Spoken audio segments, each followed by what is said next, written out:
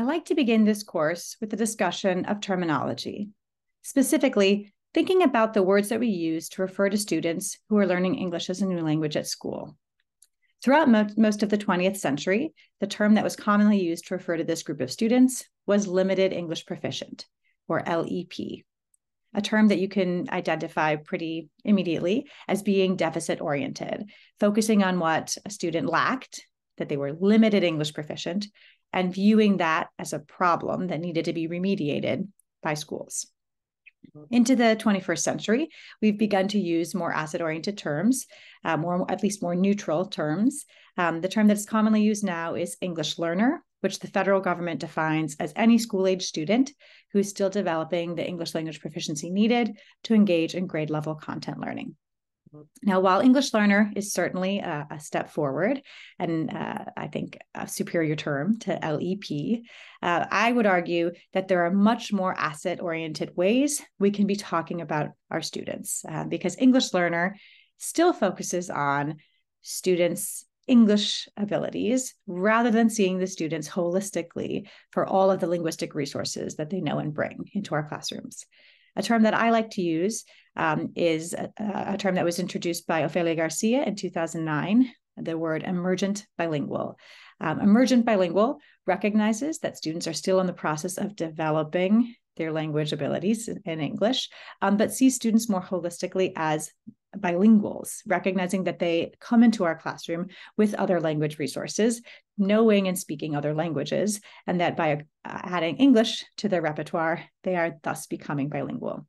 Ramon Antonio Martinez expands this a bit further and uses the term emergent bi/multilingual to recognize that students may be learning English as their third or fourth language.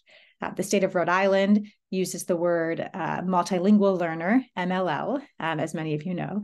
which is also a more asset-oriented way to talk about our students who are learning English at school. Again, recognizing that they know other languages and they're in the process of learning English, which makes them a multilingual learner. I moved here from the state of Colorado, which uses the term CLD, culturally and linguistically diverse student, to also acknowledge that these students are not just linguistically diverse, but also culturally diverse.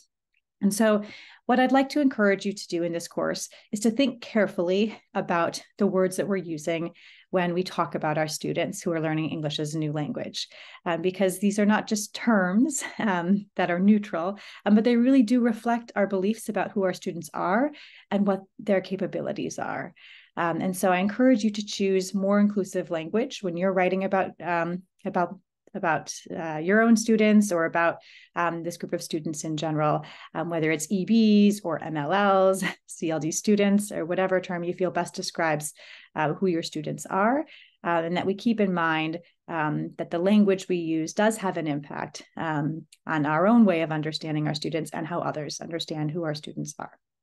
So as you move into the reading and the viewing for this week, you'll see that Ramon Antonio Martinez will continue to push us to think about the labels we're using and how to have more asset-based language. And in the TED Talk, you'll think about the single story that we have when we use more narrow ways of thinking about our students and how to develop a more expansive and holistic way of seeing our students.